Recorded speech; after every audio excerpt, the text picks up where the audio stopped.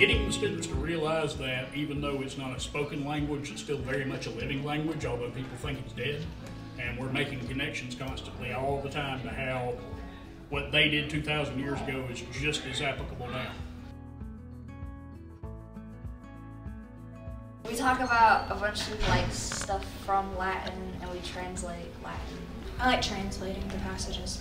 You translate it, and it is kind of fun because it's similar to English, so you can kind of see where the words came from, and you can learn about the culture, and I guess that's fun.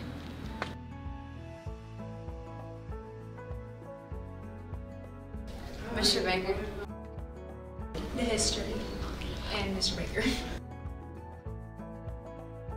I do. I've been wanting to do this my whole career. I started in 2015 after teaching language arts for 15 years. Well, in 7th grade, Mr. Baker came to Willie J. He was like, you should join Latin because it'll help you do good on your SATs and you can get into a good college. I wanted to learn more about medical terms that were derived from Latin. I encourage anybody who'd be interested in taking my class, come and see me. In the fall, we go down to Thomasville and hang out with some students from Scholars Academy, and some of the students from Tallahassee come up to hang out with us.